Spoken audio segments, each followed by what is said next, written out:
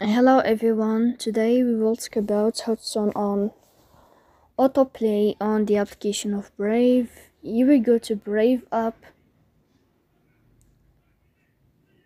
In this page you will go down to click in these three dots and you will enter. Here in this page you will go to settings.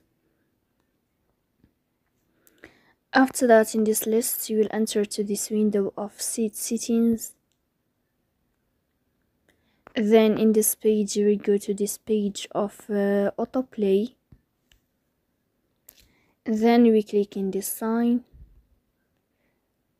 If the sign changes to this color, then you can know how to turn on autoplay on the application of Brave.